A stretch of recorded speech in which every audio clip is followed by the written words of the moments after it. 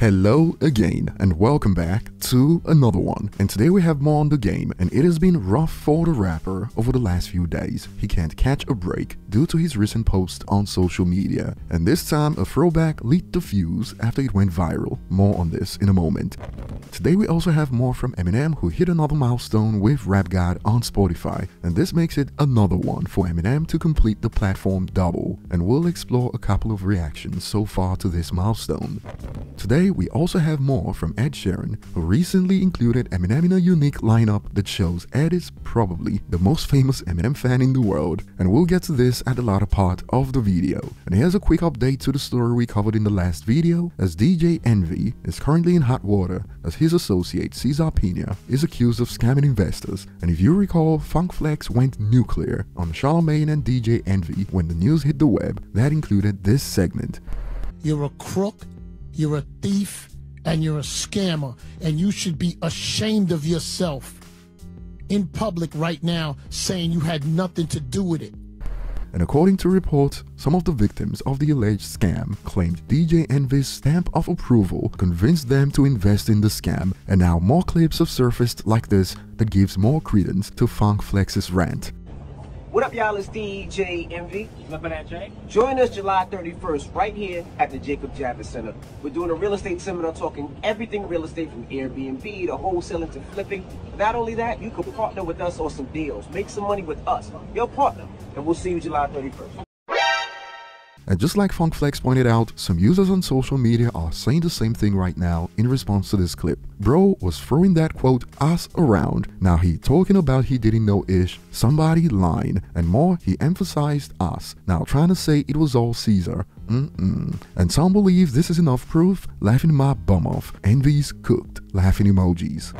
And moving on, the game recently shared a throwback that went viral on social media that included the caption, "Had the hottest chicks in the game wearing my chains." And I don't know what Game was thinking by posting this, but the fact that this can no longer be found on his page says it all, as social media users didn't hold back. Check this out. The old dude that wouldn't let his high school football highlights go, laughing emojis. Game has been making it too easy setting up himself. The last time he tweeted DM for promo, he got roasted, he had to delete. And the same has happened this time. More keyword being had. Bro's fall-off must be studied, and some have applied what 50 Cent called Nick Cannon to the game. This dude, legendary corny. Every year he talks about him and the Kardashians, laughing emoji. This dude a groupie. And some concluded Eminem diss silently killed his career. But what are your thoughts? Perhaps users on the web should mind their business and let Game relive the good old days in peace.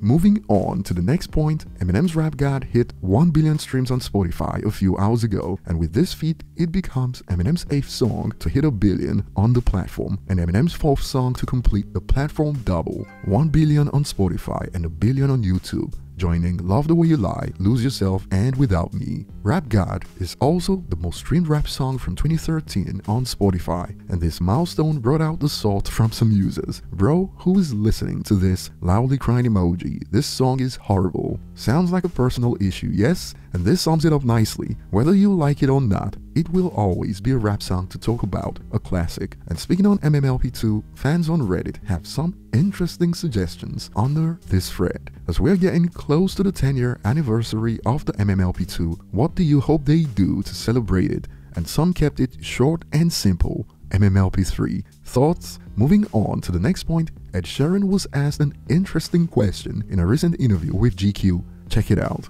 3 artists I would listen to for the rest of my life. I think the Beatles. I'm going to choose artists that have a wide catalogue, because there are some artists that are my favourite artists but have like 2 or 3 albums, and if it was for the rest of my life I'd want to have a wide catalogue. I would say the Beatles, I would say Eminem, and Foy Vance. And his trajectory is crazy. He went from overcoming his stutter by learning the lyrics to Eminem's MMLP album, and now he performs with the rapper he idolized growing up. And a few days ago, news hit the web that Ed Sheeran has now surpassed 100 million equivalent albums sold globally. What a journey. And for those who reside in India, 50 Cent and Ed Sheeran are cooking up something. 50 shared this on IG. Ed Sheeran, 50 Cent set India concert date, and 50 added the caption, "This is gonna be fun, the final lap tour, Boom. That will be all for today. Share your thoughts below. Thanks for watching and see you on the next one.